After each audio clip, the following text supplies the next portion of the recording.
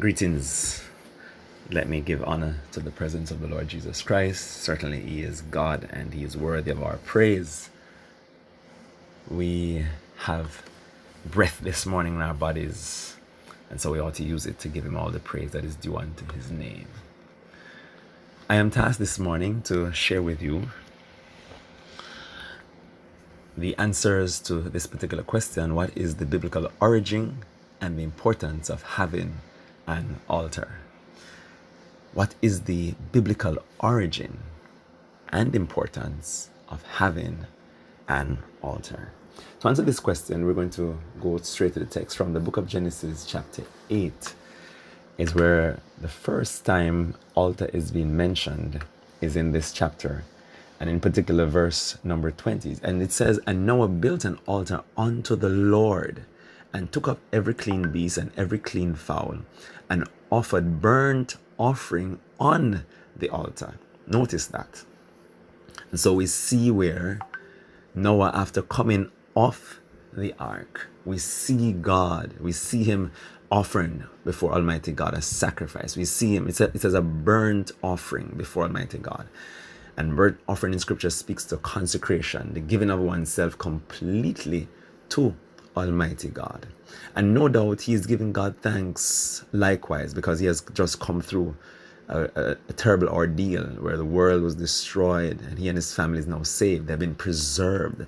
So it's a time of thanksgiving for the preservation of his life, his family's life, and those who and that which remained with him in terms of the animals. It's a place of worship. Here the Lord says in verse 21, "And the Lord smelled a sweet savor. And the Lord said in his heart, I will not again curse the ground any more for man's sake.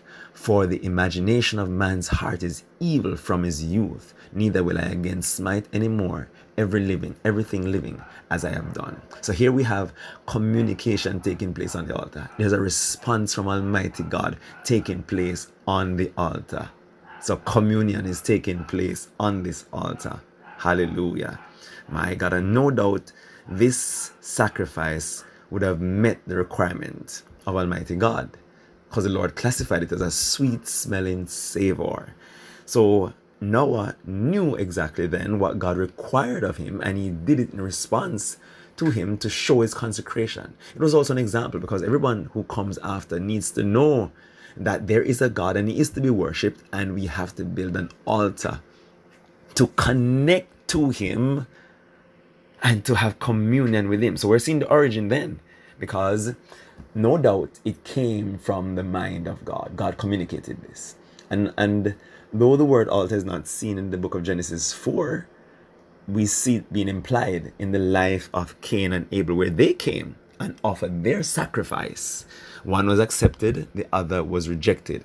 And we know, irrespective of what theologians might say and others might say as to whether or not it should be a blood sacrifice or otherwise, one thing is for sure: the sacrifice that did not meet the requirement wasn't offered in faith. And so one was accepted, the other was rejected. So it's a place of judgment also. It's a place of acceptance or a place of rejection, depending on whether or not we meet the requirement that God have of us.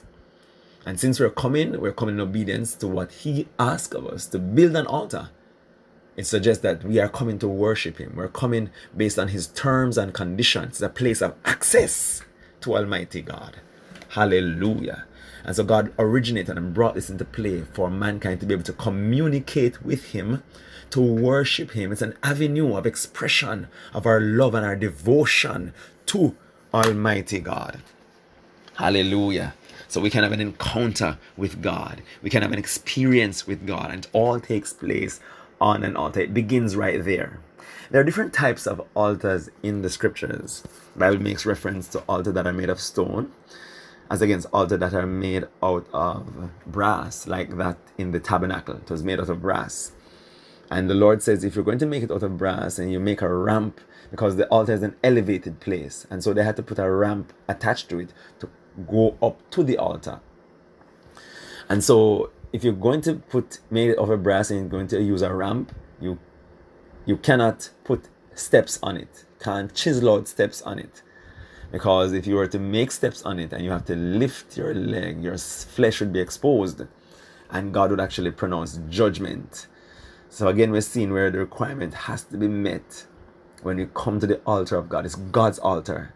It is God's altar. Notice the Bible says in Genesis 8:20, an altar was built unto the Lord, the covenant-keeping God. Capital L-O-R-D is mentioned in Genesis 8 and verse 20. And so obviously Noah was in relationship with God. And those who are in relationship with God certainly must have an altar. So coming back to the brass altar, you can't put any steps on it, because if you do so, then your flesh, the moment you lift your leg, your flesh is going to be exposed. And so no flesh can glory in the presence of God. In other words, not your thoughts, not your opinion as to what you think. And this is further underscored in the building of an altar out of stone. The Lord specifically said, don't put any chisel on it. Don't shape it up, because we might have the tendency to want to shape it and make it nice and sharp on the edges and make it in such a way that it looks nice in our own eyes. God said, I don't want your opinion on my altar. I don't want your thoughts. Do it based on what I require of you. Don't put any chisel on it. Don't put your opinion on it. My God and Savior Jesus. So it's a place where God meets with man. And it's based on his terms and on his condition. Beautiful. And so when you look at the importance of the altar, then we can see the importance in the tabernacle plan, where God gave Moses the pattern for the tabernacle, a place that pictured his redemptive plan that would be fulfilled in him coming to the earth and laying down his life for us. And so we see a picture of the redemptive plan in the tabernacle. And one of the portraits is that of an altar. Once you come through the gate, an altar you are faced with. A place, an altar that was made out of brass, and brass in scripture speaks to judgment. And in particular, on this altar, it's judgment against sin. And so the Lord would require of the people to bring an offering for sin. It was a compulsory offering that must be laid on that altar. They would confess their sins, and that animal would be accepted because that animal would have met the requirement that God required of them. And so they would offer a sacrifice for their sin. So this is a place where atonement takes place. So God can be at peace. God's wrath can be at peace, because the wages for sin is death. And mankind cannot approach God with their sins and have fellowship with him. So to get rid of the sin, there needs to be a sacrifice. So you see, God is carving out a way for us to be able to come into communication with him. A sinful mankind to come into a place of communion with the holy God has to meet God's requirement to get to a place where there can be a connection. Hallelujah. Praise God Almighty. Thank you, Jesus, for making a way. And so they would offer sacrifice for sin, and forgiveness would be experienced right there. On that same altar, they would offer burnt offering, just like Noah did, just like Abraham did, just like the prophets of old did. They would offer whole burnt offering, which is symbolic of me giving myself completely, body, spirit, and soul, completely to Almighty God. Abraham did that when he offered his son, and we saw his love being demonstrated. Because one of the questions you can look at on that experience, from that experience, is whether or not Abraham loves the creation more than the creator. And to demonstrate that, you've got to make a sacrifice, and that sacrifice has to be placed on an altar. So God has made provisions for us to make connection to him. All right, so it's a place where whole burnt offering. And so we're seeing the importance of it through these different types of offering. Sin offering, forgiveness is experienced. If we want to be forgiven, there needs to be an altar. If we want peace, a peace offering was offered right there as well.